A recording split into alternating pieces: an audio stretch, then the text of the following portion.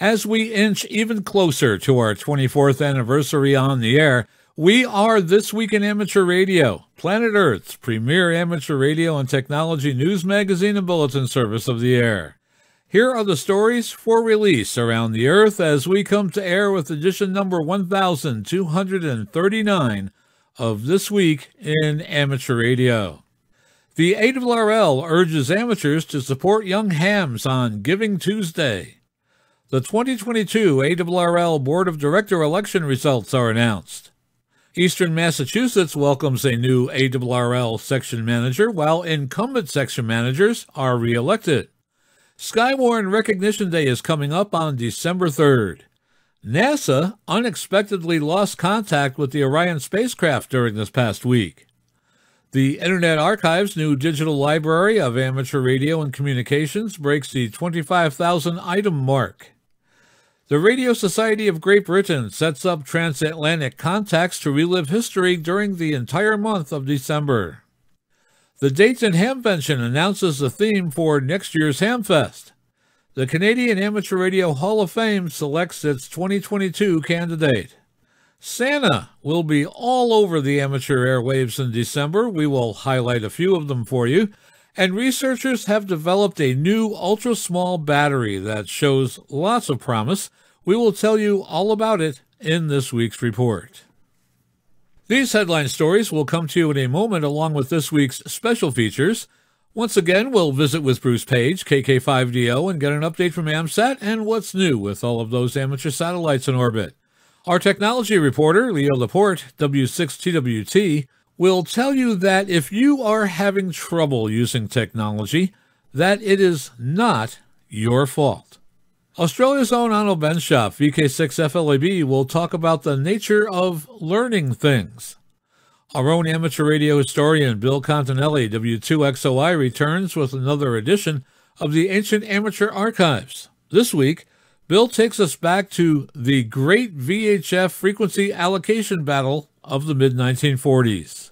Our tower climbing and antenna master, Greg Stoddard, KF9MP, will talk about the best ways to secure tower-mounted electronics. And we will have the latest news from Parks on the Air and Summits on the Air with Mark here and 3VWM. That's all straight ahead as North America's premier amateur radio and technology news magazine and bulletin service, This Week in Amateur Radio, takes to the air right now. Reporting from our headquarters studio here in beautiful downtown Albany, New York, where we still don't have any snow, I'm George, W2XBS. And reporting from the newsroom in Half Moon, New York, I'm Terry Saunders, N1KIN. Reporting from just outside the capital of New York State in Glenmont, New York, this is Bob, W3BOO, Boo Radio. And reporting from our radio station atop the Catskill Mountains of upstate New York, with the Thanksgiving leftover locker is exuding leftovers at a frantic pace, I'm Don Hulick, K2ATJ. And reporting from our Troy, New York News Bureau, where we're still sleeping off the turkey, I'm Eric, KD2, RJX. And from Studio 1 of our Central Florida News Bureau, I'm Fred, November Fox, 2 Fox. And reporting from our news bureau in Rochester, New York, along the southern shore of Lake Ontario, I'm Dave Wilson, WA2HOY. And reporting from our news bureau just outside Albany, New York, in the Geek Cave Studios, I'm Rich Lawrence, KB2MOB. And reporting from my home studio in Cortlandville, New York, I'm Chris Perrine, KB2FAF. And now with this week's lead story, here is Terry Saunders, N1KIN.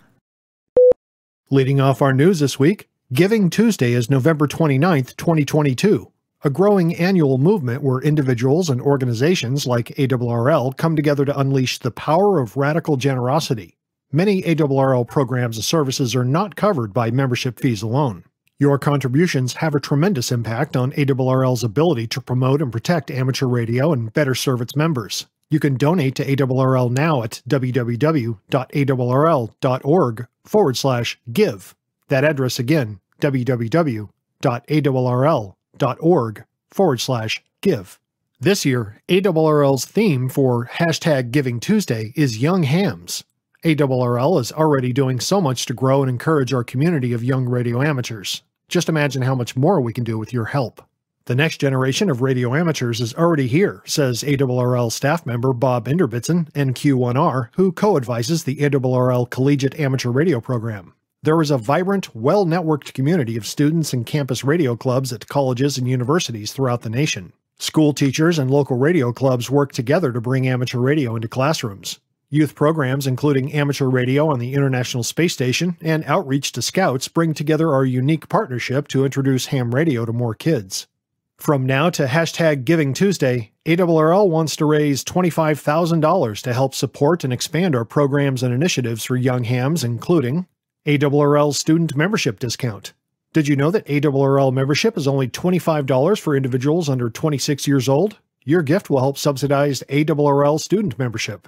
ARRL youth licensing grants. ARRL covers the one-time $35 FCC application fee for new license candidates younger than 18 years old for tests administered under the ARRL VEC program.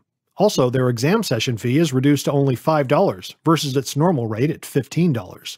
Outreach to teachers and schools.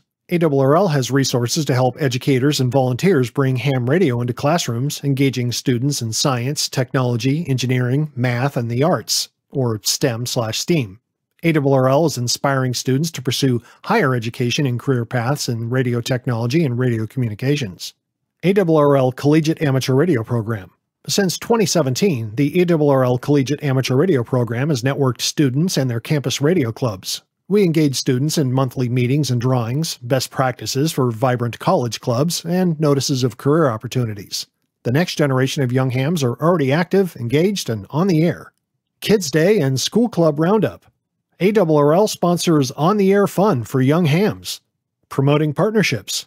ARRL's partnerships support many youth programs including amateur radio on the International Space Station and outreach to scouts. A short video on ARRL's YouTube channel includes young hams describing why they love ham radio. Join the #GivingTuesday movement and help ARRL support our next generation of radio amateurs. They're already here. Let's keep them active, involved, and engaged in amateur radio. Make your gift now at www.arrl.org/give. That address again, www.arrl.org/give. ARRL Southeastern Division Director Mickey Baker, N4MB of Palm Beach Gardens, Florida, overcame challengers for his position in the 2023 to 2025 election cycle. Ballots counted November 18th showed Baker with 2,785 votes, defeating challengers Vice Director James Schilling, KG4JSZ, with 1,000 votes, and John Willis, KB4DU, with 673 votes. For the position of Vice Director, Jeff Beals, WA4AW, with 1,516 votes, of Loxahatchee, Florida, defeated challengers Andrew Maluzzi, KK4LWR, with 1,287 votes, Neil Solmeyer, K4EA, with 859 votes, and Joseph Tertilli, N4ZUW, with 763 votes. Baker and Beals have been declared elected for the terms beginning January 1st, 2023. Baker is finishing his first term as an ARRL director. He currently serves on the Administrative and Finance Committee and Logbook of the World Committee. Southeastern Division members had the option to vote using paper or electronic ballots. The election was conducted by third-party election services company of Melville, New York, which had been selected by the ARRL Ethics and Elections Committee. The tabulation was observed by the ARRL Ethics and Elections Committee chairperson, Midwest Division Director Art Ziegelbaum, K0AIZ. Those were the only contested races in this year's election cycle for director and vice director. In August, the incumbents in the other 4 divisions running unopposed in this election cycle were declared winners. They are Pacific Director Kristen McIntyre, K6WX, and Vice Director Anthony Marson, W7XM. Rocky Mountain Division Director Jeff Ryan, K0RM, and Vice Director Dan Grady, N2SRK. Southwestern Division Director Richard Norton, N6AA, and Vice Director Edward Stearns, AA7A. and West Gulf Division Director John Robert Stratton, N5 AUS, and Vice Director Lee Cooper, W5 LHC. The ARRL is governed by its board of directors. Elections are held for 5 of the 15 ARRL divisions each year for terms of 3 years. John McCombie, N1ILZ, will become section manager of the ARRL Eastern Massachusetts section on January 1st, 2023. McCombie of Eastham was the only nominee to submit a petition to run for office when the nomination period closed in early September. As the sole nominee, he has been declared elected.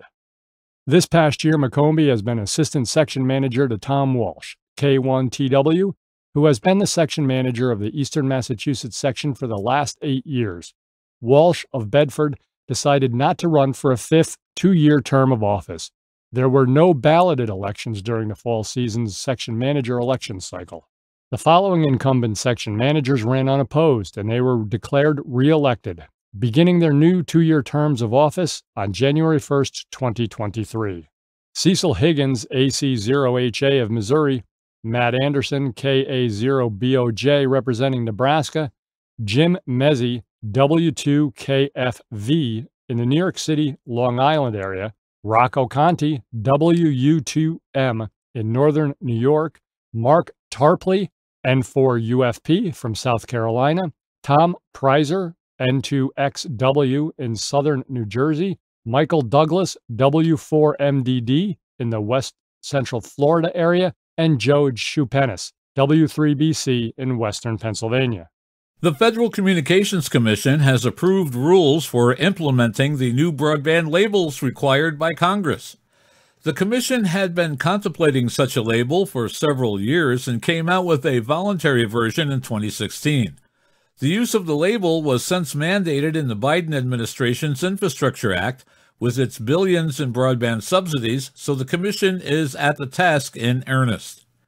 The FCC report and order, which is the final decision barring appeal, requires broadband providers to display the service nutrition labels, which include prices, speeds, fees, and any data allowances at the point of sale. That means the actual label, not a link to the label or an icon, must be prominently displayed in proximity to any ads, as well as easily accessible to the customer's online account portals. The information also has to be machine readable. While the label has to be on ISP websites, ads, and other marketing materials, it does not have to be on monthly bills, which did not please label fan Consumer Reports. Consumer Reports hopes the FCC will revisit this ruling and require ISPs to provide a broadband label on every monthly bill, Consumer Reports said. The FCC also has signaled it is willing to refine and improve the labels and adopted a further notice of proposed rulemaking so that stakeholders can weigh in on those. By moving forward to implement broadband nutrition labels, the FCC will help empower consumers to make informed choices in today's highly competitive broadband marketplace. Jonathan Spalter, president of UST Telecom, the Broadband Association, said, "Consumers have lots of options when selecting their services, and these new labels should be a simple tool to help with comparison shopping." The annual Skywarn Recognition Day for on-the-air activity will take place on Saturday, December 3rd of 2022, from 0000 to 2400 UTC. For U.S. time zones, the activity begins on the evening of Friday, December 2nd, 2022. With more details on Skywarn Recognition Day, we go to John Ross, KD8IDJ, who files this report from League headquarters. Skywarn Recognition Day was developed in 1999 by the National Weather Service and ARRL to honor the contributions that Skywarn volunteers make to the National Weather Service mission, the protection of life and property during threatening weather. During the Skywarn special events, hams will operate from several National Weather Service offices as well as from their mobile, home, and club stations. The relationship between amateur radio and operators and the National Weather Service is extremely important for relaying information during storms of any type, said ARRL Director of Emergency Management Josh Johnston, KE5MHV. Skywarn is a perfect example of the value of hams working together with government partners during times of disaster. The Skywarn Storm Spotter program has been a mechanism used by the National Weather Service for years to educate people on what to watch for during weather events and to provide a source of information to the National Weather Service offices. For information about the Skywarn Spotter courses, which are available to anyone around the country or online, you can visit www.weather.gov/Skywarn. I'm John Ross, KD8 IDJ. That address again for information about Skywarn Spotter courses, which are available to anyone around the country or online. Visit www.weather.gov/Skywarn. Program courses provide information on reportable criteria for cloud formations and even what to look for during the formation of supercells, which may cause tornadoes or other potentially dangerous weather events. Individuals and the National Weather Service officer amateur radio stations who are planning on operating for the Skywarn Recognition Day should register to participate. All amateur radio stations and Skywarn spotters that register will receive a Skywarn Recognition Day number to their email address once registered. Information about participating, registration, and a spotter recognition map is available at www.weather.gov/CRH/Skywarn Recognition. In-person amateur radio operations will be determined by each local National Weather Service forecast office. Amateur radio operators must make all necessary inquiries with the appropriate National Weather Service staff at your respective National Weather Forecast office ahead of Skywarn Recognition Day. Look for station WX1AW, operated by ARRL Emergency Management Assistant Ken Bailey, K1FUG, during Skywarn Recognition Day. WX1AW will be active on 40 through 10 meters using single sideband and FT8 modes, and will monitor local VHF and UHF repeaters. Contacts will be uploaded to the LOTW after the event. QSL via the station license address with a self-addressed stamped envelope. And more information is again available at www.arrl.org/Skywarn-recognition-day. NASA experienced a data connection glitch between the Orion spacecraft and ground control for nearly an hour early Tuesday morning in a surprising disruption to the craft's otherwise fair-weather journey around the Moon.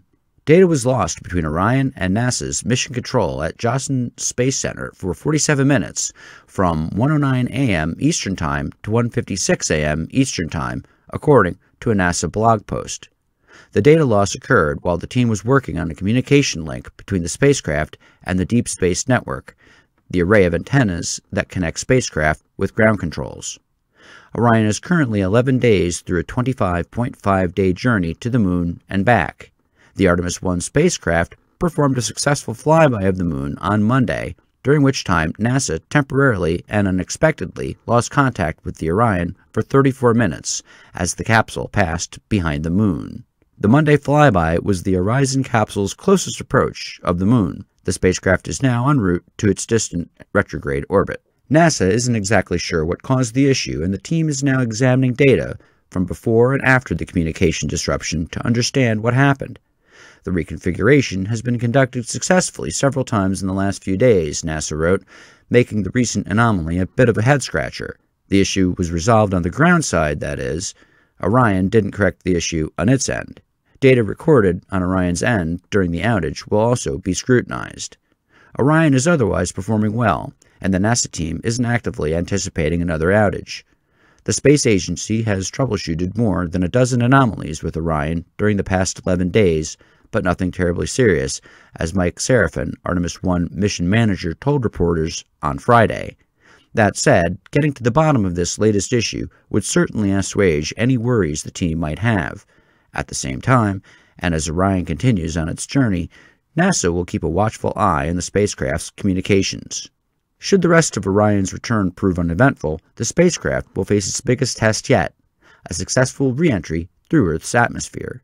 All this is, hopefully, paving the way for Artemis 2, a repeat of Artemis 1, but with actual astronauts on board.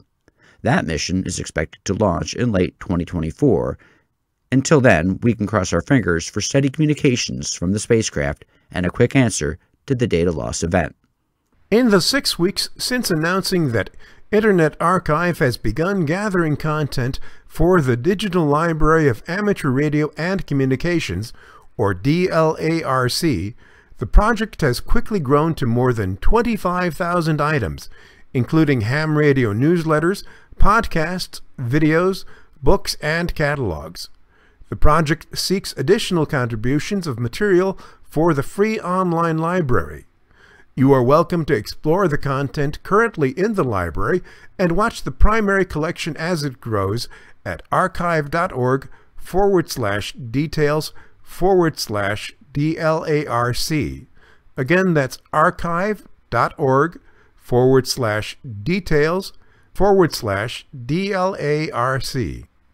The new material includes historical and modern newsletters from diverse amateur radio groups, including the National Radio Club of Aurora, Colorado, the Telford and District Amateur Radio Society based in the United Kingdom, the Malta Amateur Radio League, and the South African Radio League. The Tri-State Amateur Radio Society contributed more than 200 items of historical correspondence, newspaper clippings, ham festival flyers, and newsletters. Other publications include Salvamar Noticias, a multilingual digital ham radio magazine, and Florida Skip, an amateur radio newspaper published from 1957 through 1994. The library also includes the complete run of 73 magazine, more than 500 issues, which are freely and openly available. More than 300 radio-related books are available in DLARC via controlled digital lending. These materials may be checked out by anyone with a free Internet Archive account for a period of 1 hour to 2 weeks. Radio and communication books donated to Internet Archive are scanned and added to the DLARC lending library. Amateur radio podcasts and video channels are also among the first batch of material in the DLARC collection. These include Ham Nation, Foundations of Amateur Radio, the ICQ Amateur and Ham Radio Podcast, with many more to come. Providing a mirror and archive for born digital content such as video and podcasts is one of the core goals of DLARC. Additions to DLARC also include presentations recorded at radio communications conferences, including GRCCon, the GNU Radio Conference, and the QSO Today Virtual Ham Expo. A growing reference library of past radio catalogs includes catalogs from Ham Radio Outlet and C. Crane. DLARC is growing to be a massive online library of materials and collections related to amateur radio and early digital communications. It is funded by a significant grant from Amateur Radio Digital Communications, ARDC, to create a digital library that documents, preserves, and provides open access to the history of this community. This Week in Amateur Radio is proud to be one of the pioneering contributors to the DLARC. Anyone with material to contribute to the DLARC library, questions about the project, or interest in similar digital library building projects for other professional communities, please contact K. Savitz, K6KJN, Program Manager Special Collections via email at K, that's spelled K-A-Y, at archive.org. Again, that's K, spelled K-A-Y, at archive.org. The Board of Trustees of the Canadian Amateur Radio Hall of Fame is pleased to announce that Brian Rawlings, VE3QN, has been named to the Hall of Fame. Radio Amateurs of Canada recognizes deserving amateurs by appointments to the Canadian Amateur Radio Hall of Fame. The Constitution for the Hall specifies that the appointment as member of the Hall is made for outstanding achievement and excellence of the highest degree for serious and sustained service to amateur radio in Canada or to amateur radio at large.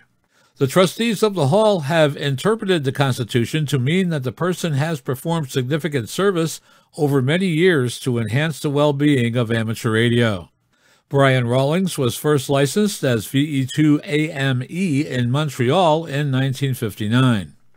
Despite long absences from amateur radio while living overseas in Saudi Arabia and Russia, Brian Rawlings has again been an active amateur since 2002, now signing VE3QN from Ottawa.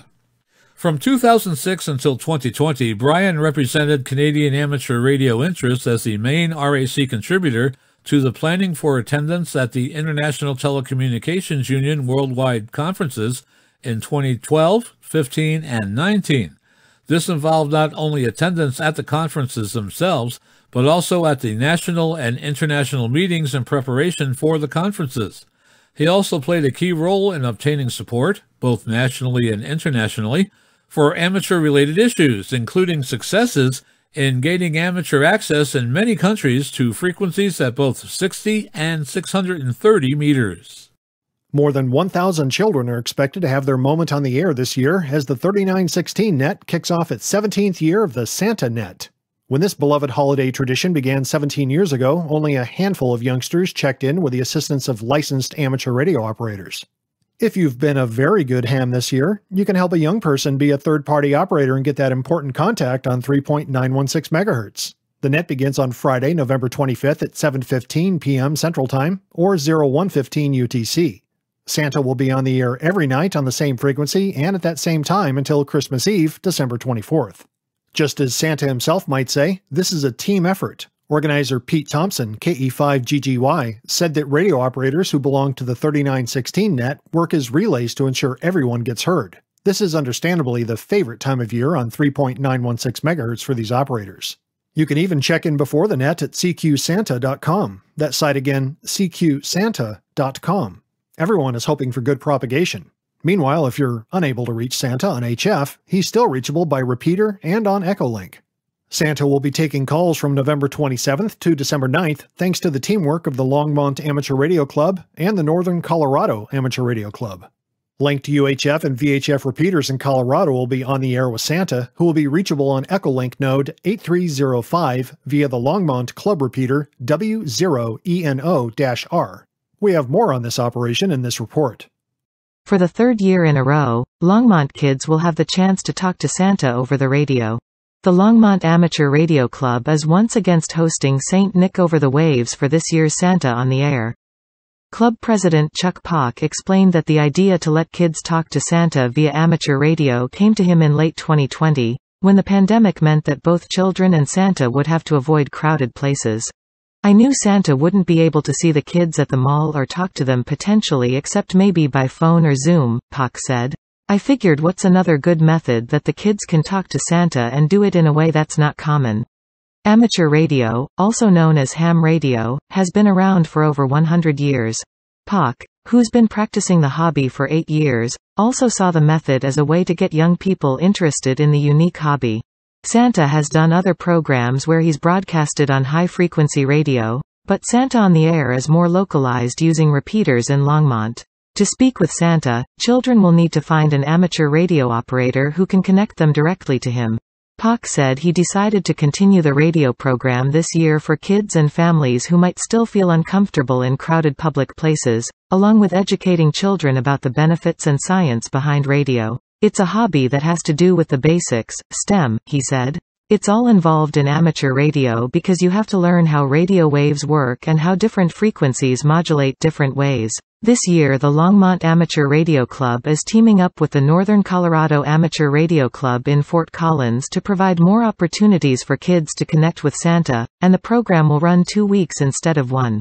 Poch is hoping at least 100 children will be able to speak with Santa. I'm going to keep doing it right now, until I can't do it anymore or something major happens, he said. Santa will be sending his QSL card to kids who chat with him, which is a type of contact card used in amateur radio that displays a picture with the station's call sign and contact information. The cards will be posted marked from the North Pole, and Santa's station call sign is, of course, N0P. Santa on the Air will run 5 to 7 p.m. on November 27th, 6 to 7:30 p.m. November 28th to December 3rd, 5 to 6 p.m. December 4th and 6 to 7:30 p.m. December 5th to December 9th. Santa can be reached via repeaters or Echolink. That node again, Echolink node 8305 via the Longmont Club repeater W0ENO-R. And now with the latest technology news and commentary from Petaluma, California. This Week in Amateur Radio is proud to present Leo Laporte. Any way that the internet and the computing and digital technology are changing our lives, that's what we talk about right here. I have a motto. Actually, I didn't realize it, but I've had this motto since '98, but I think I owe it to Walt Mossberg. And by the way, a tip of the hat to Walt Mossberg, the senior technology journalist who just retired. He was at the Wall Street Journal writing the personal tech column for more than 20 years. And he then went off, started his own company, Recode, and he's just retired. He wrote his last column last week. And I didn't realize it, but he republished his first column from 1991 when I was just starting doing technology radio. I'd been a tech reporter for many years, and in that very first column, he said, computers don't often work well, but if they don't, it's not your fault. And that's my motto. I guess great minds, or maybe I read it and forgot I'd read it and remembered it, but that's been my motto ever since 1998. If this stuff doesn't work well, the reason is we tend to blame ourselves. We're just, I just don't understand it, or I don't get computers, or I'm just not good at this. And it's not. It's poorly designed hardware and software, because if it were well designed, you'd know how to use it. There's a great designer and usability expert, Donald Norman, and he wrote a wonderful book. What was it called? The Design of Everyday Things? I think so. But Don Norman is kind of a design guru for many of us. And he says if something's well designed, you should know how to use it. For instance, if you come up to a door and there's a handle for pulling it, well, you know that door goes in. And if there's a bar for pushing, you push that door out, right? And if, heaven forbid, somebody should reverse that and put a handle for pulling on a door that you push, well, that's going to be extremely confusing. Is it your fault that the door doesn't work right? No. The person who put the wrong handle on the door. The cover of The Design of Everyday Things is wonderful because it's a teapot. Well, a not so well-designed teapot because the handle's on the same side as the spout. Now, if anybody's designing a teapot, you put the handle on one side, the spout on the other side, so you can pour it out. Lift my handle and pour me out. But if you were to put the handle on the same side as the spout, it'd be pretty darn hard to pour any tea without burning yourself, right? So his point, and I think he's actually made quite a business of informing the tech industry. He's down in Silicon Valley and on usability. His point is the way something is designed should make it apparent that this is how you use it. And if it isn't, if you don't really understand it, or if you look at it and you can't figure it out, it's not your fault. It's the designer's fault. And I hope we remember this because, come on, every day in technology, it's as if we're coming up to a door that you push, but it's got a puller on it. I can't tell you how often I'll look at a screen and go, I have no idea what I'm supposed to do here. And I'm a technologist. I use this stuff all the time. It's my business. I really don't understand. I don't understand at all how people survive in this world. Do you have any remotes for your TV? How many? This is a test of a geek. How many remote controls do you have in front of your, on the arm of your couch or in front of your TV? We're about to go on vacation, and we have a visitor staying in our, somebody staying in our house to take care of it. And we actually had to write, I've written a manual, 7 or 8 page manual, and we had to write Post-it notes to explain this remote does this. To watch the TV, you turn on this remote and you press this button, and then you turn on that remote and you press that button, and then here's the third remote that you use to control. That's how you get to Netflix. Oh, you want to watch the basketball game. And I know it's confusing. But it isn't my fault, and it's not your fault, and it's not Burke, who's staying in our house's fault. It's the designers of these systems' fault. They don't. Now, there are universal remotes out there. I have yet to find one that can really solve my complicated TV setup. Logitech Harmony, right? And then there's a Harmony Hub, and I've bought them all over time, Logitech One. Burke, you're going to be able to figure this out because we put Post-it notes, and I have a printed manual. Yes, this is it. Burke has just brought me the picture because I think maybe you don't believe me when I say we've got the remotes and we've got Post-it notes on all, just to explain. But, you know, I told Lisa, my wife, Burke says one of them was wrong. I told her that Burke doesn't need this. You can figure this out. It didn't hurt, he says. You've noticed, though, haven't you, that there are some people, I don't know if it's genetic or what, that just, they can look at it. I'm one of those people. I can sit down at any AV system and go, oh, yeah, you do this, this, and this. I can figure it out. I bet you're like that. Yeah. And then there are people who look at it and go, I don't know what to do here. The problem is the people who design software, the people who design computers, the people who design remote controls are of the first kind. They're the kind of people who could sit down and look at something and go, oh, I know how this works. And they don't understand that most other people have no idea. You ask an engineer, why did you design this website like that? I can't figure out. He said, well, that's obvious. Didn't you see the button? And there's a big debate in design circles about something they call the hamburger menu. Now, I look at that and I know what to do. You've seen it.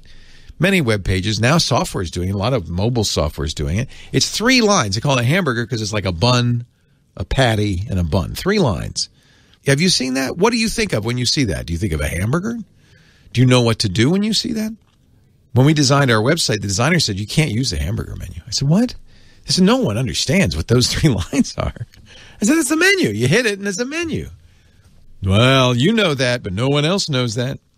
And by the way, almost everywhere now, that's what you see is a hamburger menu. I guess eventually we'll learn. It's one of the things I kind of laugh when people say, oh, the iPhone is so easy to use. It is not easy to use. The iPhone is really hard to use because every application has a different user interface, right? There's Apple, when they designed the Macintosh, they actually wrote, there were 4 or 5 giant volumes. There was a whole thing on user interface guidelines. There was one way to do it, and they were very clear. This is how you do it. And software on the Mac, on the original Mac, was very easy to use because everybody did it the same way. For some reason, they neglected to do that for the iPhone. And every app has a different way to do things. In fact, in some cases, now you tell me if you're an iPhone user. In some cases, you're on a screen, there is no, you'd think, oh, is there an arrow in the upper left-hand corner? How do I get back? How do I go to the previous screen? And in many cases, there is no way. You just sit there, and I guess what you're supposed to do is press the home button and start over. That is not good design. Anyway, my motto, apparently stolen from Walt Mossberg, his motto for many years, mine as well, it is not your fault. And that's really, if there were one kind of underlying philosophy to this show is, it's not a case of, I know how to use this, you don't, let me teach you at all. At all. I do have that gene where I can, look at this stuff and figure it out most of the time. I'm one of those people. But that doesn't mean I'm, in any way better. Really, the message is none of this stuff is well designed. Even I am baffled often by the user interface on hardware and software. And we're just going to have to stick together and figure it out together. And that's what we do on this show. We figure it out together. So I'm so glad you're here. Leo Laporte, the tech guy. Are you ready for another excursion into amateur radio history? This is Bill Continelli, W2XOY, and I'll be back in a moment with another installment of the Ancient Amateur Archives. If Arthur Miller, Tennessee Williams, or Eugene O'Neill had been amateur radio operators, one of them certainly would have written a play about the VHF frequency allocation battle of the mid-1940s. For, except for sex, this event had all the elements of a great drama: power, passion, politics, greed, and sudden twists and turns in the plot were the hallmark of this epic battle. It hastened the destruction of probably the greatest man in the history of radio, solidified the stronghold of another in his quest for total television domination, doomed a viable alternative in the infant television industry, and gave birth to the predecessor of CB radio. Got your attention? Then let's open our playbills and read The Cast of Characters. The ARRL and the 50,000 amateur radio operators. Prior to World War II, hams were virtually the only major users of the UHF spectrum, as the frequencies above 25 megacycles were then known. They had the use of the 10-meter band from 28 to 30 megacycles and 5 meters from 56 to 60 megacycles since the late 1920s, as well as a small slice of spectrum at 400 megacycles. In the late 1930s, the FCC had allocated 2 new amateur bands to amateurs, 2.5 meters from 112 to 116 megacycles, and 1.25 meters from 224 to 230 megacycles. Except for 10 meters, most of the operations on these frequencies were done with very simple equipment. Modulated oscillators and super regenerative receivers were the mainstay of their activities. For those not familiar with this type of equipment, a modulated oscillator was a tube coupled to a tuned circuit directly on the desired frequency, which was modulated by another tube. Since crystal control and frequency multiplication were not used, the resulting signal varied in both frequency and amplitude when the oscillator was modulated. The only way to receive such an unstable signal was with a super regenerative receiver. Invented by Major Edwin Armstrong in the early 1920s, the Super Jenny was extremely sensitive but very broad-banded. It gave off a loud, rushing noise like an FM receiver unsquelched. A complete phone station of this type could be built with only 3 tubes, an important consideration for the Depression-era hams. Except for limited operation on the 112 through 116 megacycle band in World War II under WERS, or the War Emergency Radio Service, amateur stations had been silent since December 7, 1941. Now, late in 1944, with the end of the war in sight and new VHF-UHF tubes in production for the war effort, the ARRL was making plans for more bands above 25 megacycles. Major Edwin H. Armstrong. The unquestioned father of modern radio, Major Armstrong had experienced several setbacks in the 1920s and 1930s, partly because of his secretive nature and uncompromising attitude.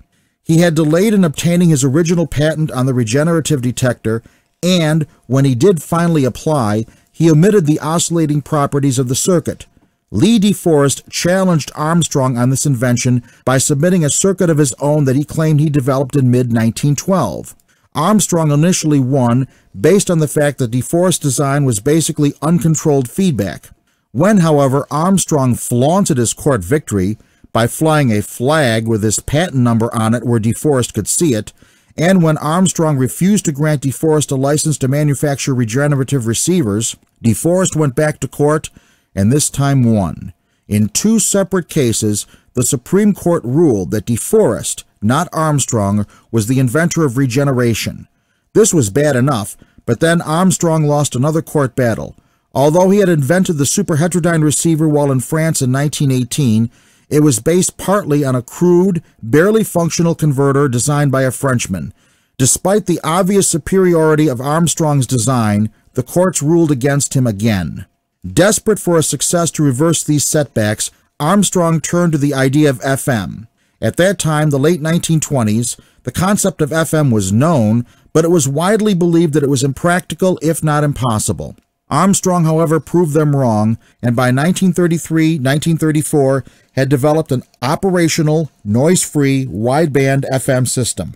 He offered it to RCA, which had the first right of refusal. RCA, for reasons we will see in a moment, declined to fully develop FM, and Armstrong turned to GE. In Schenectady, he found an ally in W.R.G. Baker, a GE vice president who saw the potential in FM. With GE's help, he continued to develop FM, got the FCC to allocate a slice of the VHF spectrum for FM broadcasting from 42 to 50 megacycles, and set up his first FM broadcasting station, W2XMN, in Alpine, New Jersey. With 2 other pioneer FM stations, W1XPW in Meridian, Connecticut, and W2XOY in Schenectady, coming on the air in 1939 and 1940, the new Yankee network was up and running. Armstrong was convinced that, once the war ended, FM would completely replace AM as the broadcasting standard, and he wanted a large chunk of VHF frequencies to accommodate it. Brigadier General David Sarnoff and RCA. For the first 45 years of its corporate life, RCA was Sarnoff, and vice versa. From his humble beginnings as a telegraph boy and the wireless operator who copied the Olympic wireless signals about the doomed Titanic, he had risen quickly in the Marconi organization and was with RCA from the start. Sarnoff had watched the progress of his old friend Armstrong as he developed FM. However, he had other plans for RCA. Sarnoff was convinced that television was the future and radio was the past. Throughout the 1930s, he had poured millions of RCA's dollars into an all-electronic television system to replace the crude mechanical spinning disc sets that were in the experimental stage. By the late 1930s, he had a viable, all-electronic system ready to go. On April 20th, 1939, at the New York World's Fair, Sarnoff introduced commercial television to the world using the slices of VHF spectrum that the FCC had set aside for experimental television. Sarnoff's interest in the VHF frequencies extended beyond obtaining large allocations for television. He also wanted to minimize the frequencies available for FM broadcast.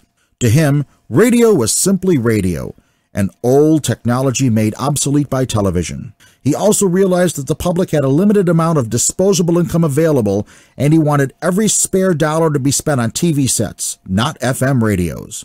Sarnoff saw FM broadcasting as a serious threat to his beloved child, and he wasn't going to allow FM to gobble precious VHF frequencies that he felt rightfully belonged to television. William Paley and CBS. Although only a supporting player in this drama, William Paley and his CBS network almost changed the course of TV history and, at one point, had both the FCC and the Supreme Court on their side. Paley, through the genius of Peter Goldmark, one of CBS's top engineers, had developed a working color television system with brilliant, lifelike colors more than a decade before the RCA color system was remotely viable. In 1940, as CBS was looking for a way to get past Sarnoff and RCA's stranglehold of patents on their all-electronic black and white system, Peter Goldmark came up with the solution. Going back to the 1920s and the mechanical spinning disc, Goldmark developed a hybrid electronic-mechanical system. Using the spinning disc, which CBS now called the color wheel, with red, blue, and green filters, he scanned it with an electron beam. On the receiving end, a similar color wheel, synchronized to spin at the same speed, detected the color signal. On August 28th and September 4th, 1940, CBS gave demonstrations of their color TV system to the FCC. The FCC was very impressed with the vivid, sharp clarity of the colors they saw on the screen. By contrast, RCA's color system was an embarrassing flop. In addition to wanting television to start off directly with color, Goldmark was also convinced that the post-war frequency allocations for TV should be on UHF, not VHF. In fact, CBS was so sure that the UHF color system would be the industry standard that they had no plans at all to apply for any VHF TV license. And so, the players in this drama wait in the wings for their cue to come out on the stage. How will they react to the FCC's first VHF allocations proposal issued in late 1944? Who will live past Act 1? Who will make it to the final curtain call? The ancient amateur archives, with front row seats, will have the answers. A Ham's Christmas by the late Walter A. Tompkins, K6 ATX. 'Twas the night before Christmas, and in the ham shack was the warm glow of tubes in the transmitter rack. The logbook was brought up to date with great care in case the FCC might someday be there.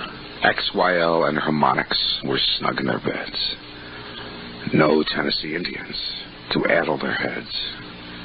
I plugged in the mic and my new VFO, getting all set for a nice QSO. When from the relays there rose such a clatter, I yanked the big switch to see what was the matter. Then up on the roof, by the 2-meter beam, there came QRM like a heterodyne scream. On Gonset, on Babcock, on Viking, and Elmac, on Ranger, on Collins, on Heathkit, and IMAC. Bias to the grid and volts to the plate. Just watch that S-meter while we all modulate.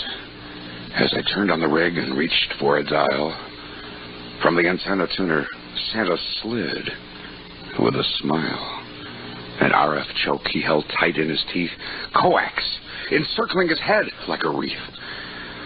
A bundle of ham gear he had flung on his back. Was that my name on a new power pack? He had a stub nose like an egg insulator, and his cheeks glowed bright red like a hot oscillator. He spoke not a word, but went straight to his work, laying out all the gear, then turned with a jerk, and laying a wave meter alongside his nose, said, "Please, QSL," and up the feeders he rose. He climbed up that dive hole, to his team gave a whistle, and away they all flew like a jet-propelled missile. But I heard his last signal from the ionosphere. 73! 88! And a happy New Year. Foundations of Amateur Radio. Recently I discussed the concept of a VFO, a variable frequency oscillator. It's an essential building block for our amateur radio community. In describing the idea behind it, while making an error in one of the CB radio frequencies, thanks to Ben, Victor Kilo 6 November Charlie Bravo, for picking that up, I skirted around how a VFO actually works. In reality, the VFO is a collective term that describes a whole range of different methods to vary a frequency.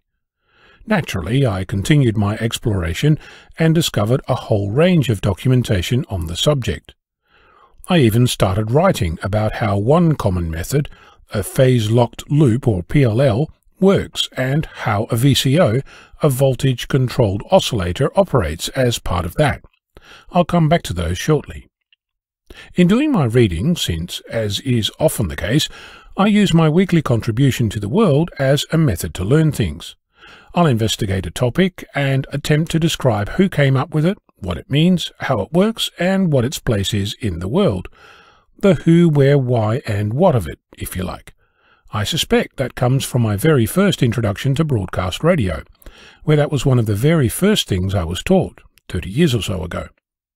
If you've followed along for the decade I've been at this, you'll know that I also intersperse such learning with observations about the things that I'm interested in. This is such an observation, a meta-view, if you will.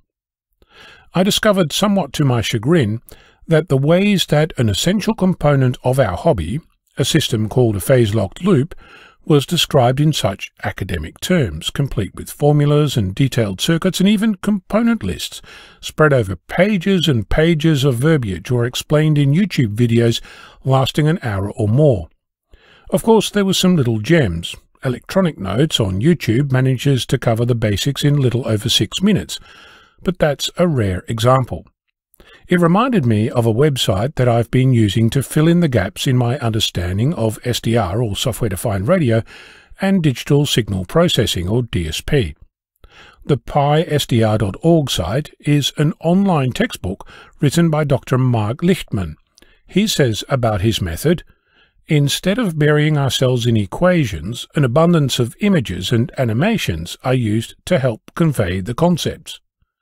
My weekly efforts have always attempted to do exactly that, and I found myself in a place where such a thing didn't appear to exist for the concepts behind the PLL and VCO. My obvious response to that would be to write the missing document, and, as I said, I have a first draft of it sitting on my computer. There's only one problem. I don't yet grok the concepts. If you're unfamiliar with what grokking is, it means to understand intuitively and emphatically. It also means that unless I can describe it in less than a single page of A4 paper, I don't understand what I'm saying, and you'll get bored waiting for me to make a point. Here's my point. How do you learn concepts? What is it that you do to discover new topics of interest, and how do you progress through the various stages between discovery and grokking? For me, it's about puzzle pieces. It's always been puzzle pieces, little nuggets of information, almost trivial on their own.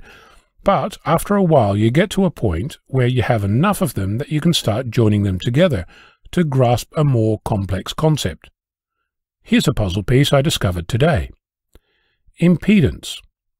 The difference between an explosion in air and one underwater is impedance.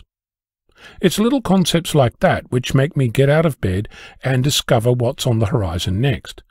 I'm also learning about double and triple conversion superheterodyne radio, which I believe has a one-on-one parallel application in software-defined radio and digital signal processing. Once I figure out how to describe it to you, I'll let you know. The point of all this is that learning things is as much about understanding as it is about explaining. Feel free to point me at new and interesting basic concepts. I'm on Victor Kilo 6, Foxtrot Lima, Alpha Bravo. A new de-expedition is coming up for older amateurs. The South Pacific island nation of Vanuatu isn't exactly roughing it. There's a power grid, commercial airspace, homes to rent, and a population of more than 40,000 people. For a group of adventurous amateurs with the average age of 70, that makes it a great spot for a de-expedition. Van Herridge, N4VGE, is a born traveler, and though he calls South Carolina home, he's always looking for adventure beyond his home. Now, he and a group of older amateurs will follow that roving spirit to Vanuatu in the South Pacific. The group has planned a 2-week de-expedition in December of 2024, and it will include participation in that year's ARRL 10-meter contest. The men are bringing all the necessary equipment and are also bringing their wives, because this DX has hotels, restaurants, beaches, and other attractions to make it a family holiday. DXers already know that Vanuatu ranks 100th on the DXCC list of 340 countries. For this team, however, it ranks number 1 as a good spot to aim for more than 50,000 QSOs, using CW, single sideband, RIDI, and FT8. They are looking for 4 more radio operators, inviting them to bring their spouses to make this a great team. Van asks that interested de-expeditioners contact them at Van Herridge, that's VANHERRIDG, at gmail.com. Meanwhile, the team also is working on developing a website and seeking sponsors. According to Funk Telegram magazine, an antenna-friendly change in the state building laws is expected to be adopted in Baden-Württemberg in Germany. This is the same state in which ham radio Friedrichshafen, Europe's largest ham fest, takes place every year.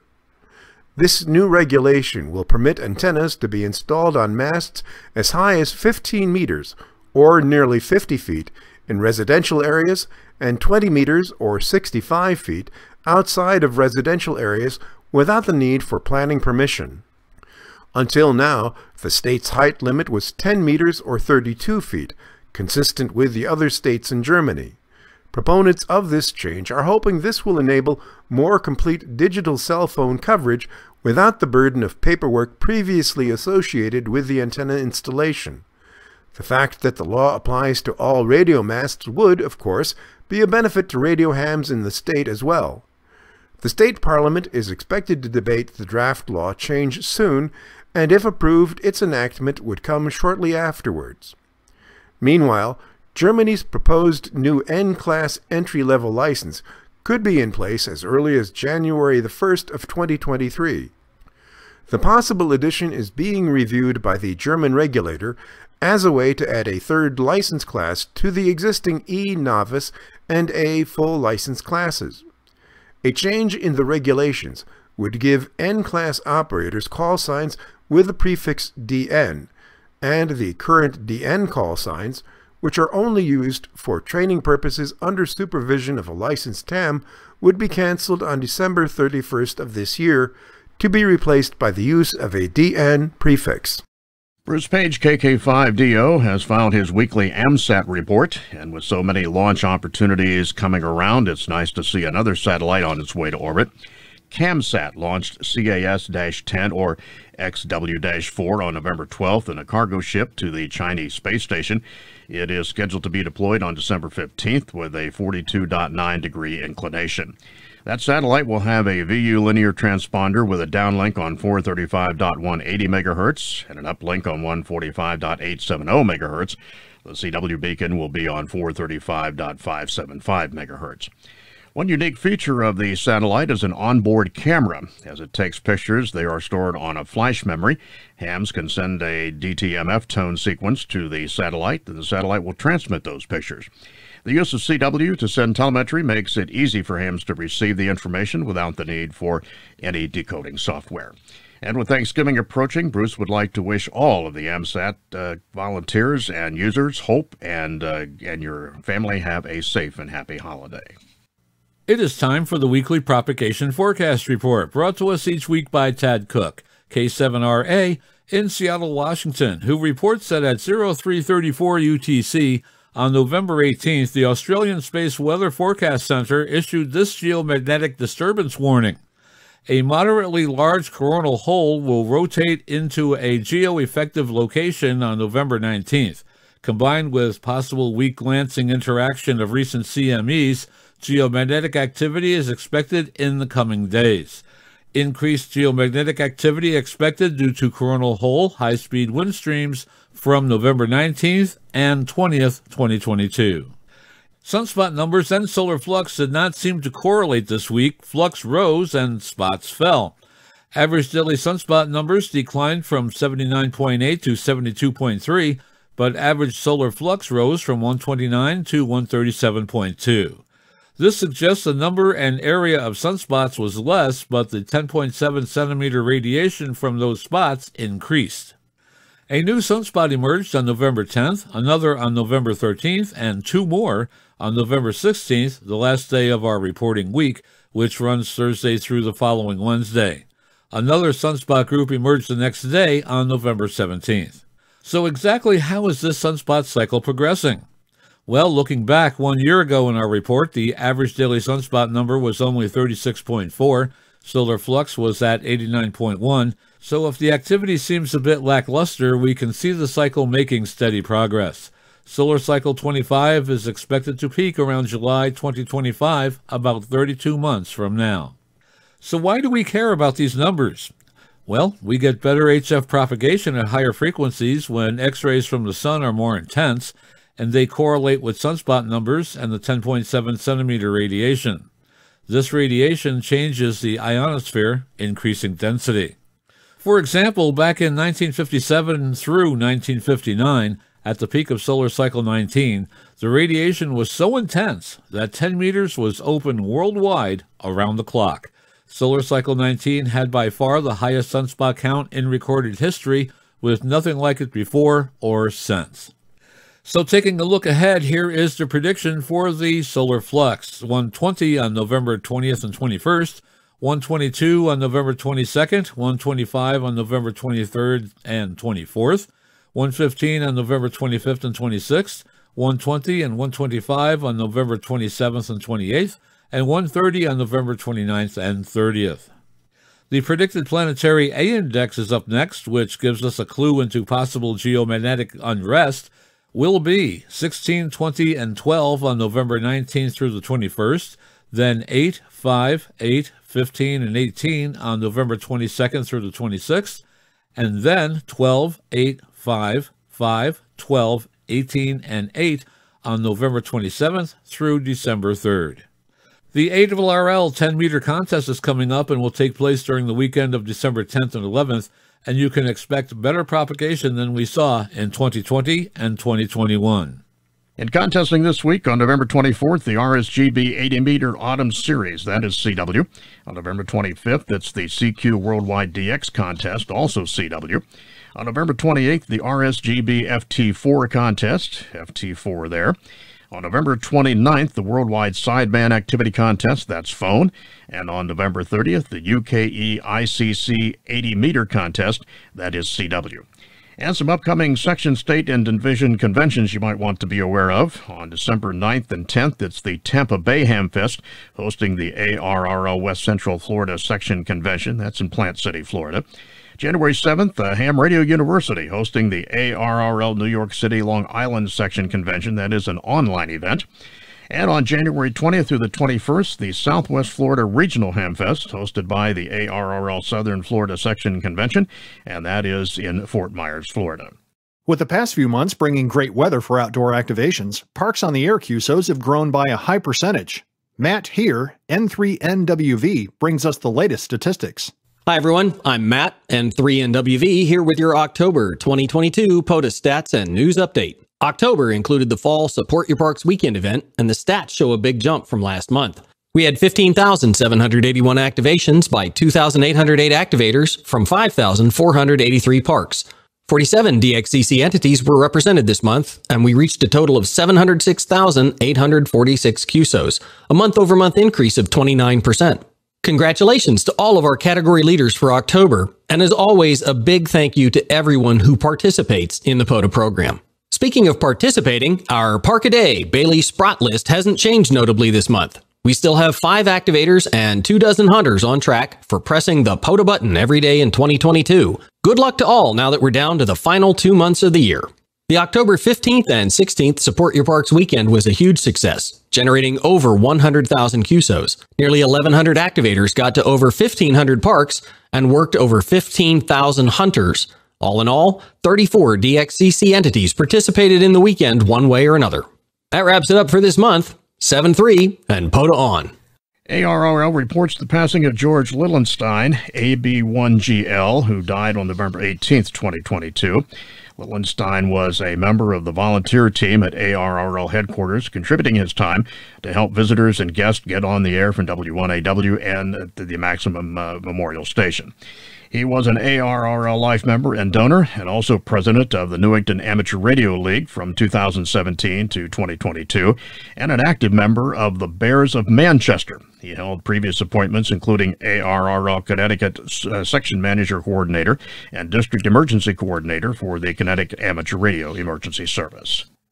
Dayton Hamvention 2023 is just over 6 months away, and next year's Hamvention team has selected innovation as the event theme. John Ross, KB8 IDJ, is here with more details. The team reports that in just one word, the theme encompasses the world of amateur radio today. There are so many exciting innovations worldwide in amateur radio. We want to capture the spirit, and we expect to see many of these throughout the coming year and presented at Hamvention 2023, said Hamvention 2023 spokesman Michael Coulter, WHCI. Dayton Hamvention is the largest annual amateur radio gathering in the U.S. and among the largest in the world. With nearly 700 volunteers, next year's event boasts more than 500 indoor exhibits and more than 2,500 outdoor exhibits. They will showcase the latest in amateur radio equipment, technology, and computer software and hardware, along with hard-to-find radio and computer accessories and equipment. In a message to the 2022 exhibitors, Inside Hamvention Chairman Mike Bolger announced on Friday 14th that the online vendor portal is now open to accept credit card orders for the 2023 show. There will be no price increase for the vendor booths, and early bird pricing is available through March 15th of 2023. Inside exhibit vendors who had booths for the 2022 show will have until March 15th to pay for their booths in full, and all booths not paid for by March 15th will be made available to the public at the full rate. ARRL is planning its large exhibit area and overall participation for the event, and Hamvention is an ARRL-sanctioned event. I'm John Ross, KD8 IDJ. Hamvention 2023 runs from May 19th through the 21st at the Greene County Fairgrounds in Zinnia, Ohio. Tickets are on sale now and can be purchased at hamvention.org/purchase-tickets. More information about Hamvention 2023 is available on their website. The Dodge County Amateur Radio Emergency Service has received the 2022 Disaster Volunteer Award at the Serve Nebraska Step Forward Awards Luncheon on November 4th, 2022. Presented by Nebraska First Lady Susan Shore, the award recognizes Dodge County areas for a critical role in responding to the 2019 flooding in Fremont, Nebraska, and the surrounding areas. Dodge County areas took significant steps to ensure that the Fremont community is always prepared. Amateur radio operator Steve Narins, WB0VNF, was cited for his role in retrofitting a county communications trailer for setup and use by first responders. The group participated in a full-scale disaster drill with the Nebraska Army National Guard, Fremont Police, and Fremont Fire Department to test their skills and demonstrate how their services fit in among other disaster response efforts. During severe weather, they monitor weather conditions and report to the National Weather Service for its use in issuing severe weather warnings for Dodge County. The group was nominated for the award by Dodge County Emergency Manager Tom Smith. Selection for the award was made by Nebraska Governor Pete Ricketts. The Serve Nebraska Step Forward Awards recognize exemplary volunteers across the state for their time and service aimed at making their communities better. The awards are the most prestigious awards given for volunteerism in the state of Nebraska. Dodge County Aries was among 11 2022 honorees. For more information about the ARRL Amateur Radio Emergency Service, please visit www.arrl.org/Aries. That's ARES. As promised, the FCC has released its first draft of a new broadband availability map meant to more accurately represent broadband coverage as the Biden administration pushes tens of billions of dollars towards its universal broadband pledge. The new interactive map shows location-level information about broadband availability, an upgrade from the census-level data the Federal Communications Commission previously collected, and which had allowed some broadband dead zones to appear live if they were in census blocks with service elsewhere. The FCC has signaled the maps are an ongoing process that will be improved by challenges to any errors. The better maps were mandated by Congress, but the FCC was already at work on improving its broadband data collection, which had been roundly criticized on the Hill. Today is an important milestone in our effort to help everyone, everywhere, get specific information about what broadband options are available for their homes and pinpointing places in the country where communities do not have the service they need, FCC Chair Jessica Rosenworcel said. By painting a more accurate picture of where broadband is and is not, local, state, and federal partners can better work together to ensure no one is left on the wrong side of the digital divide. Those state partners are particularly in need of assistance as they hand out tens of billions in new broadband subsidy money. In addition to the map, the FCC also launched an updated version of its speed test app that broadband subs can use to compare their actual mobile broadband performance and coverage to their providers' reported performance and coverage, then submit that information as part of a challenge to the map if their service coverage doesn't measure up. After a supercyclone flattened the coast of Odisha in India in 1999, Kritichandra Baral lost his family and his memory, the latter possibly from some kind of trauma. Meanwhile, never learning for certain the fate of their patriarch, his sons presumed their father was one of the thousands who've lost their lives in that natural disaster. The man survived, however, and lived as a vagrant on the streets of a city of Andhra Pradesh, existing for years on handouts and people's generosities. 10 years ago, he was taken in by a group known as the Missionaries of Charity after one of his benefactors discovered his health had deteriorated and asked that he be accepted into their care. The charity's ongoing efforts to locate his family failed until November 19th, when they contacted the West Bengal Radio Club, which has extensive experience in assisting with reunions of missing persons and their families. The Hams had helped the charity before, and the group was hopeful that the radio amateurs would succeed where the charity had not. Ambarish Nag Biswas, VU2JFA, the club secretary, said after some time the amateur radio club was able to locate the man's sons. He told various Indian news media outlets that two of the sons were dumbstruck when they saw their father's photograph and then started weeping. They are a well-to-do family and said their father went missing after the cyclone and was presumed dead. In video shared online by Ambarish Nag Biswas, the family can be seen with their father at the Missionaries of Charity residence. They are overcome by emotion, hugging one another for the first time in more than 2 decades. The Radio Society of Great Britain is devoting the entire month of December to reliving amateur radio history by marking the centenary of the transatlantic tests, which firmly established that amateur radio communications should cross the ocean. The RSGB has activated historic call signs to mark the series of historic moments 100 years ago. The successful one-way transatlantic radio communications show that HF bands can be well suited for amateur signals crossing an entire ocean. The first amateur transmission from Europe using the call sign of G5WS was heard in North America on December 24th of 1922. The RSGB is inviting society members to participate in the month-long celebration by activating a station and is encouraging the rest of the world to listen. The contacts this time will be via two-way communication, with awards available to operators logging QSOs with stations using the historic call sign. In England, there are G5WS, G5AT, G6XX, G6ZZ, and G3DR. The station in Scotland will be GM5WS. Wales will be using GW5WS, and Northern Ireland G15WS. In the English Channel, operators from the Crown Dependency of Guernsey will be using GU5WS, and those from Jersey will use GJ5WS. Operators from the Isle of Man, another Crown dependency in the Irish Sea, will be using GD5WS. Radio frequency interference, better known as RFI, has become an issue for many radio amateurs in the past decade. Solar energy systems, LEDs, switching power supplies, dimmers, variable speed motor controllers, and other nonlinear devices have all raised the noise floor. This impacts radio amateurs across the board, including those participating in emergency communications, traffic handling, and those talking with friends on the air.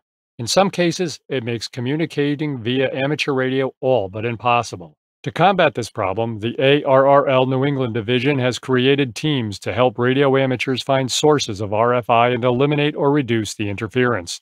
These teams are also able to provide additional assistance when required, such as working with utility companies, the ARRL, or even the FCC. A $23,640 grant for Amateur Radio Digital Communications, or ARDC, will allow the New England division to purchase radio frequency interference equipment for each of the 7 sections in their division. Each kit will have the following equipment: ICOM IC705 transceiver outfitted with a backpack and spare battery for RFI detection and spectrum capture, DX Engineering noise loop, receiving antenna, and a DXEN LPREATT1 preamplifier attenuator to detect sources of high-frequency RFI. ELK antennas 2-meter/440 L5 dual-band antenna for locating RFI sources in the VHF and UHF portions of the spectrum. In addition, the division will be purchasing a Radar Engineering RE243 broadband RFI locator for detecting power line noise, and a Radar Engineering RE245 circuit sniffer for detecting indoor noise sources. This equipment will be dispatched to these sections when needed. The funds will also help the division with on-site training for all 7 New England section teams. Rob Lydon, K1UI, Assistant Director for Spectrum Protection and Utilization, notes, "This grant will really help our dedicated teams combat RFI throughout the New England division." Amateur Radio Digital Communications is a California-based foundation with roots in amateur radio and the technology of Internet communications. The organization got its start by managing the AMPR net address space, which is reserved for licensed amateur radio operators worldwide. Additionally, ARDC makes grants to projects and organizations that follow amateur radio's practice and tradition of technical experimentation in both amateur radio and digital communication science. Such experimentation has led to advances that benefit the general public, including the mobile phone and wireless Internet technology. ARDC envisions a world where all such technology is available through open source hardware and software, and where anyone has the ability to innovate upon it. To learn more about ARDC, go to www.ampr.org. OMOTENASHI, a project of the JAXA Ham Radio Club, was a secondary payload aboard NASA's Artemis 1 mission launched on November 16th. It plans to land on the surface of the Moon and to transmit a beacon in the amateur 70-centimeter band. Controllers have reported OMOTENASHI is tumbling, making it difficult for the spacecraft to charge its batteries and communicate with the ground. Of the 10 CubeSats flown as secondary payloads, 7 are in operation, 2 have not been heard from, and OMOTENASHI is struggling. Controllers are continuing recovery attempts. OMOTENASHI is derived from outstanding moon exploration technologies demonstrated by Nano Semi-Hard Impactor. OMOTENASHI is also a Japanese word for hospitality. The JAXA Ham Radio Club planned to utilize the flight demonstration opportunity of the OMOTENASHI mission to conduct the following amateur radio missions: to conduct technological research with respect to receiving ultra-weak UHF signal from a space probe toward the Moon, and to conduct an outreach activity providing amateur radio operators all over the world with an opportunity to try to receive signals from the Moon region. OMOTENASHI is a 6U CubeSat with external dimensions of 239 by 366 by 113 millimeters and an approximate mass of 14 kilograms. OMOTENASHI consists of 3 modules: orbiting module, retromotor module, and surface probe. During the Moon transfer orbit, these modules are integrated. When OMOTENASHI arrives at the Moon, the surface probe will be separated and conduct a semi-hard landing. If control is regained, OMOTENASHI will be actively controlled by ultra-small attitude control system including star tracker, sun sensor, IMU, reaction wheel, and cold gas jet thruster. During the Moon transfer orbit, OMOTENASHI may be spin stabilized due to the strict resources. There will be UHF-CM, PSK, PM, and PSK-31 beacons with 1 watt of output on both the orbiting module and the surface probe. The CIS Lunar Explorer, the MIT Kick Cube, and Lunar Ice Cube are expected to share the same launch. The Indian National Academy of Engineering will induct Dr. Hulick Road, N1UL, as a fellow during ceremonies in mid-December. John Ross, KD8IDJ from League Headquarters, is here with more. Dr. Road is only the 3rd foreign fellow elected by INAE, preceded by Dr. Jeffrey Wineland, who won a Nobel Prize in Physics, and Dr. Philip H. Knight. In the formal announcement issued on November 19, 2022, the INAE thanked Dr. Road for his outstanding contributions to engineering and also as for his dynamic leadership in engineering domain, which have immensely contributed for the faster development of the country. The INE, founded in 1987, comprises India's most distinguished engineers, scientists, and technologists, covering the entire spectrum of engineering disciplines. Dr. Road has been an avid amateur radio operator, holding several licenses in the United States and Germany. He's been licensed since 1956 and involved mostly in technology and systems. In 2015, he won first place in the ARRL International DX contest in the Northern New Jersey section. It's great to see Dr. Road get this award, said Ed Hare, W1RFI, ARRL Laboratory Manager. His contributions to technology have clearly been global in scope, and even though his accomplishments have been clearly professional, amateur radio has also played a role in his being a world-class engineer. The ARRL Lab has appreciated his help and support over decades of time, and we join him in offering our congratulations for another important achievement. I'm John Ross, KD8IDJ. Dr. Road also operates N1UL/MM on his yacht, the Dragonfly, and is trustee of the Marco Island Radio Club K5MI. The ARRL, the National Association for Amateur Radio, recognized Dr. Road as the 2022 recipient of the Institute of Electrical and Electronics Engineers Photonics Society Engineering Achievement Award. The award is for outstanding engineering achievement in the field of optoelectronic signal generation and optical measurement equipment for next-generation intelligent optical networks. Dr. Road is an ARRL Maxim Society and Life member. Amateur radio operators who like to track balloons now have multiple targets. Earlier this week, 3 Peikel balloons were launched from the new Mayer Station 3 in Antarctica, a German Antarctic research station of the Alfred Wegener Institute. Todd J. McKinney, KN4TPG, from the University of Alabama in Huntsville, is at the facility and will be launching a series of 20 and 10-meter weak signal propagation reporter balloons. Look for them on APRS-DOT.FI under the following call signs: K4UAH-1, -2, -3, -4, -5, -6, and -7, as well as W5KUB-114 and 115. Actual WSPR call signs on 20 meters are as follows: KN4TPG, KW5GP, KM4LVC, WB8ELK, KM4YHI, KM4ZIA, and KD9UQB. On 10 meters, the WSPR call sign will be WB4VHF. Amateur radio operators with WSPR stations that have directional antennas or beverage-style antennas are needed to monitor the 20-meter WSPR band and turn their antennas towards Antarctica. KN4TPG and KW5GP are approaching McMurdo Station to the south of Australia and New Zealand. NASA astronaut and former U.S. Air Force Colonel Bob Behnken, KG5GGX, is retiring from NASA after 22 years of service. His last day with the agency was Friday, November 11th. Benkin's career highlights included 93 days in space on 2 Space Shuttle Endeavour flights and the first crewed flight of the SpaceX Dragon spacecraft. Benkin was pilot and joint operations commander for the first crewed flight test of the SpaceX Dragon. Known as Demo 2, that flight launched Benkin and former NASA astronaut Doug Hurley to the International Space Station May 30, 2020, and safely returned them to Earth August 2, 2020. Benkin joined NASA at Johnson in July 2000 as an astronaut candidate.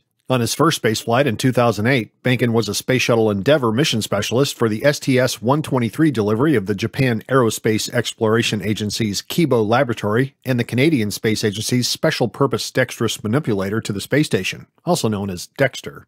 Benkin performed 3 spacewalks and operated the station's robotic arm both with and without Dexter attached. He flew again in 2010 as a mission specialist for STS-130, which delivered the station's Tranquility Module and its cupola, the station's 7-window Earth-facing observation post. He served as the mission's lead spacewalker, performing 3 additional spacewalks to install the newly arrived module. Benkin completed 10 spacewalks across his 3 missions, spending more than 61 hours working in the vacuum of space. Benkin grew up in St. Anne, Missouri, and graduated from Pattonville High School in Maryland Heights, Missouri. He earned dual Bachelor of Science degrees in Physics and Mechanical Engineering from Washington University in St. Louis in 1992, a Master of Science in Mechanical Engineering from California Institute of Technology in Pasadena in 1993, and a doctorate in Mechanical Engineering from the California Institute of Technology in 1997. Benkin was commissioned via the Air Force Reserve Officers Training Corps and attended the Air Force Test Pilot School at Edwards Air Force Base in California. Before retiring from active military service in February 2022, Benkin had achieved the rank of colonel and flown more than 2,000 flight hours in more than 25 different types of aircraft. Now 11 days into its mission, NASA's Artemis I Orion spacecraft is providing mission control teams with a wealth of important data and hitting a few space exploration milestones along the way. On Saturday morning, November 26th at 7:42 a.m. Eastern Standard Time, Orion broke the record for farthest distance traveled by a spacecraft designed to carry humans to deep space and safely return them to Earth. Flying in distant retrograde orbit, distant in the sense that it's a high altitude from the lunar surface, and retrograde because Orion will travel around the moon opposite the direction the moon travels around the Earth, Orion will surpass the previous record of 248,655 statute miles, which was set by the Apollo 13 crew in 1970.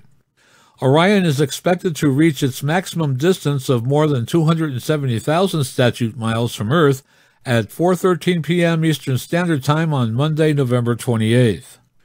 Orion's flight records, while impressive, serve an important purpose. By testing Orion in a variety of situations, NASA's teams will better understand how the spacecraft performs in space and prepare for future missions that are crewed.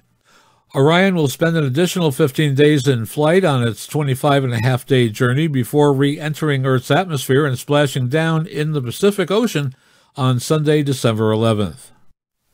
Increasing demand for radio frequency spectrum globally has made its effective management critical to all aspects of human endeavors worldwide and throughout the universe.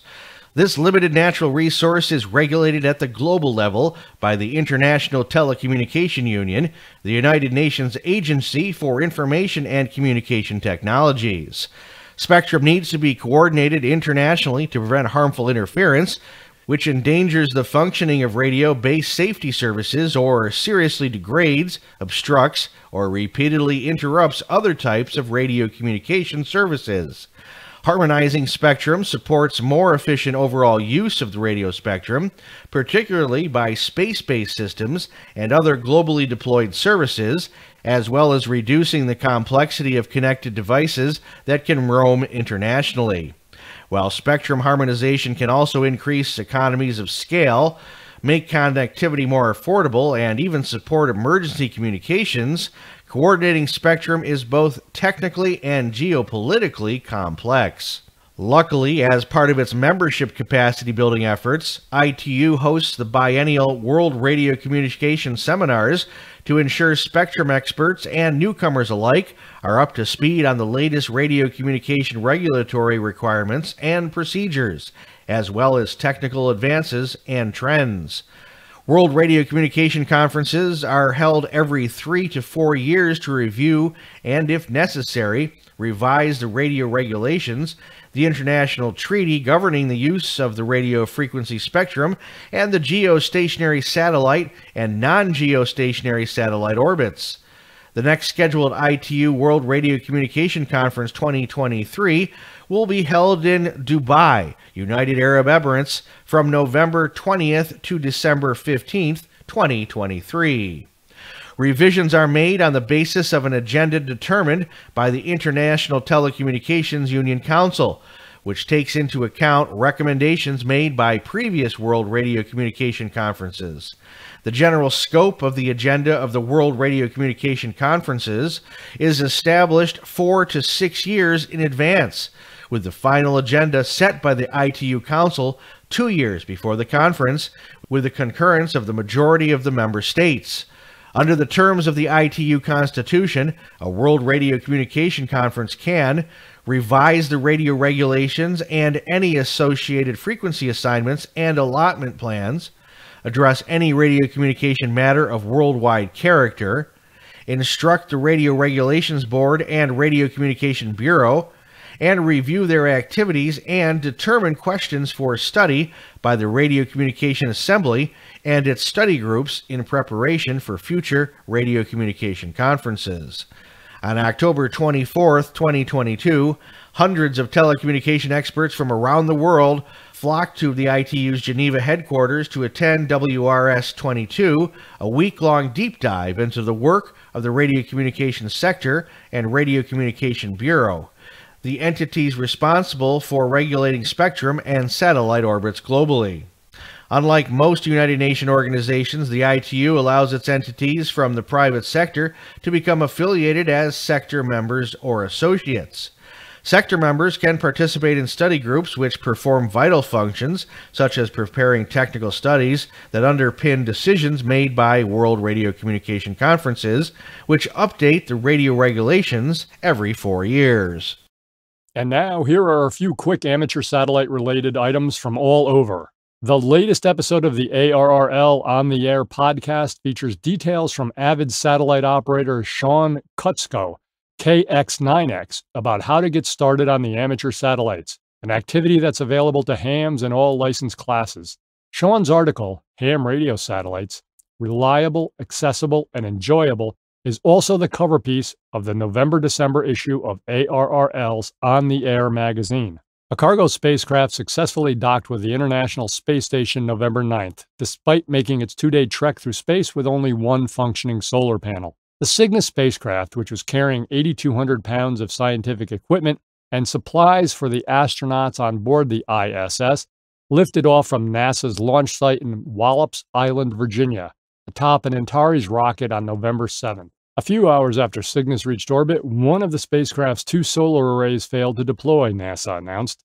NASA and Northrop Grumman, which designed and built the Cygnus capsule, opted to abandon efforts to open the array in order to focus on carrying out a safe rendezvous with the ISS, noting that the spacecraft already had sufficient power to finish its journey.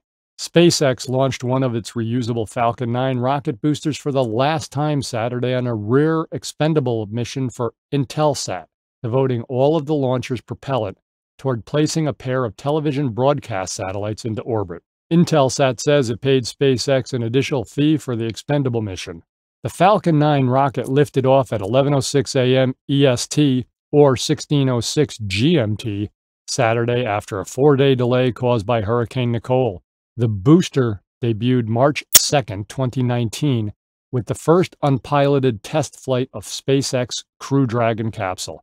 The booster was not fitted with SpaceX's recovery hardware, such as titanium grid fins or landing legs, and SpaceX did not deploy one of its drone ships for the expendable mission. TJ Reverb, a 2-U CubeSat built by Thomas Jefferson High School for Science and Technology, has been frequency coordinated to operate as an APRS relay on 145.825 MHz. It's scheduled for launch on the SpaceX Falcon 9 rocket and Dragon spacecraft, set to deliver additional science, crew supplies, and hardware to the International Space Station next week. The satellite will be released from ISS at a later time. The first United States high school to send a CubeSat to space was back in 2013. Thomas Jefferson High School for Science and Technology's research and educational vehicle for evaluating radio broadcast satellite aims to study the use of iridium as a primary radio communications method. Additionally, the satellite will demonstrate using a passive magnet on board and the Earth's magnetic field for stabilization, rather than using an attitude determination and control system for pointing accuracy and stabilization. What makes this satellite even more notable is that there's a systems engineering project. The students elected space-grade parts, wired the electronics for the satellite, wrote the drivers to control the different systems, and coded the flight software. What's special about TJ Reverb isn't necessarily the mission, it's what we did. These kids literally built a satellite the way the industry would build one. We selected parts from vendors and got those parts to work together, said Kristen Cookall, robotics lab director and the school's space faculty advisor. This is an engineering feat, she said.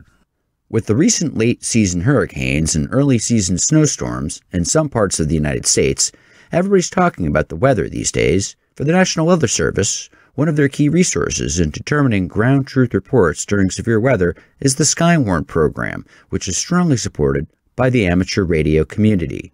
While hams have always played a key role in the program since its inception in 1965, one group has taken their mission way beyond Skywarn. The Southwest District Skywarn team of Western Pennsylvania offers general weather classes, training for relay and net control stations, Skywarn reporting procedures, daily rain gauge reporting with COCORAHS, and other training, along with bi-monthly meetings on Zoom. They also have worked at developing relationships with adjacent National Weather Service forecast offices to provide better interconnectivity and communications during activations.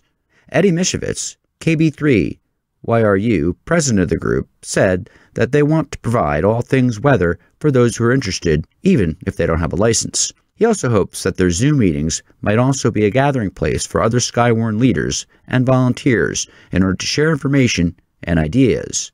To learn more about the Southwest District Skywarn team and meeting times, you may contact Eddie at kb3yru@arrl.net. And now, with his segment on tower climbing and antenna safety, here is Arizona's own Greg Stoddard, KF9MP. One question I got via email concerning tower-mounted electronics and where to start. Here's what I did on my latest 900 megahertz install. Concerning feed lines, I use the 900 megahertz band for a one-way link between my recording studio at home and the local repeater for airing This Week in Amateur Radio. Feed line loss at 900 megahertz is horrible unless you intend to spend lots of money on pressurized semi-rigid feed line. One solution to this problem is to mount the electronics on the tower and limit the feed line to, say, 2 or 3 feet. It's easy to run 115 volts AC up the tower. Make sure the wires you choose to install are the outdoor type with 3 wires. Also check with the tower owner to be sure it's legal to do so. Probably any lighted or registered tower would require you to run the power wires through conduit. Actually, running conduit on a tower is rather easily since it's generally in a straight line. Okay, so you've installed the power to the place where you intend to mount the electronics and antenna. Your next job is to find a suitable cabinet. If your space requirements are small, like the size of a small HF rig, you're in luck. For those needing to obtain and tower mount a larger cabinet, here's how I handled a couple of those projects. First, we gathered all the equipment to be put in the cabinet on the tower and arranged it to take up minimal space but allow sufficient cooling airflow. Then we located a cabinet that came close to the size and height and width. I took it to a local welding shop and had them cut all the way around the outside, splicing 5 inches of steel to make it deeper. After the bill was paid, I sealed it with silicone and paint and tested it with a water hose for a watertight seal. I did install 2 drain holes in the bottom just in case. For smaller projects, marine battery cases work well for housing tower-mounted electronics. You'll need a mounting bracket of some sort and some holes in the box, but they're cheap and durable. Hamfests are good places to look to pick up plastic boxes for outside mounting. I found several with molded-in nuts for mounting, clear plastic doors with key locks for real cheap, my favorite 2 words. Some common mounting devices for electronics on the tower are hose clamps, antenna U-bolts, most brass screws and nuts, as well as custom-made brackets from scrap steel. If you live in an area with a large industrial area, try to get to know someone that works as an industrial electrician who can help you scrounge old steel electrical cabinets, scrap steel, wire, and other hardware. Most of my best outdoor installations were made from old control cabinets destined for the scrap steel bin or the landfill. And while you're building your tower-mounted box, be sure to consider how to safely put it on the tower and gain access to it. Remember, money spent on books and videos relating to tower safety is always money well spent. Invest in your safety soon. Don't be a statistic. This is Greg Stoddard, KF9MP, reporting for This Week in Amateur Radio. And finally this week, a company in France believes it has come up with the latest solution to provide battery power for micro power devices. The company i10 has developed an ultra-small rechargeable lithium battery. At first glance, the surface mount solid-state battery might easily be mistaken for an SMD chip, as its housing is only slightly larger than the battery's own dimensions of 3.2 by 2.5 millimeters. They are, of course, not chips. These batteries have a capacity between 0.1 mAh and 0.5 mAh. They were found capable of tolerating temperatures between minus 40 degrees Celsius or minus 40 degrees Fahrenheit, all the way up to 85 degrees Celsius or 185 degrees Fahrenheit. Their ability to deliver peak currents make them especially useful for powering RF transmissions such as Bluetooth, Sigfox, and LTE to deliver packets of data via sensors. The website, CNX Software, also sees the batteries as being useful for sensor data loggers, beacons, and backup power supplies for microcontrollers. The solid-state technology is considered another plus, contributing toward a useful lifespan of between 10 and 20 years. The company has said the batteries are also fast-charging. The website Hackaday poses the following challenge. We'd be particularly interested to learn about their temperature sensitivity when it comes to soldering, as we've taken to heart the warnings about soldering to more traditional lithium cells. The website noted that there are apparently some evaluation kits available directly from the company in France. This Week in Amateur Radio is holding open auditions for news anchors for the weekly national worldwide amateur radio news service. If you have a good radio voice and can reliably read provided news copy, we are looking for you. This, of course, is an all-volunteer position. An amateur radio license is not required. You must have a high-quality microphone, headset mics are not used, and be familiar with audio editing software to record and edit your finished news stories before uploading. If you would like to try out for a weekly or bi-weekly anchor position with North America's premier amateur radio news on air and podcast, please send an email to our producer, George, W2XBS. You can include a sample MP3 of yourself reading news copy sent as an attachment to W2XBS77@gmail.com. That's whiskey, the number 2, X-ray Bravo Sierra 77@gmail.com. Be sure and use Anchor Audition in the subject line. Please include your phone number and a good window of time for a callback to discuss your submission and our operating logistics to see if This Week in Amateur Radio is a good fit for you. We hope to hear from you soon. Many of the news and information items heard on this edition of This Week in Amateur Radio have been provided by the American Radio Relay League, the ARRL Audio News Service, and the ARRL Letter, the Southgate Amateur News Service, Steve Richards, G4 Hotel Papa Echo, and the Southgate Vibes News Service, AMSAT, the Radio Amateurs of Canada, the FCC, the Radio Society of Great Britain, and Ofcom, the South African Radio League, the International Amateur Radio Union, the Wireless Institute of Australia, and the Australian Communications and Media Authority, the New Zealand Association of Radio Transmitters, the Amateur Radio Newsline, the Rain Hamcast, Eric Guth, 4Z1UG and QSO Today, QRZ.com, the Tech Guy, Leo Laporte, the International Telecommunications Union, and various news sources on the Internet. This Week in Amateur Radio is heard on nets and repeaters around the country and around the world, on great repeater systems like WA3PBD repeater system, on Thursday evenings at 7:30 p.m. on 146.730 and 223.940, covering all of Pittsburgh, Pennsylvania, and beyond.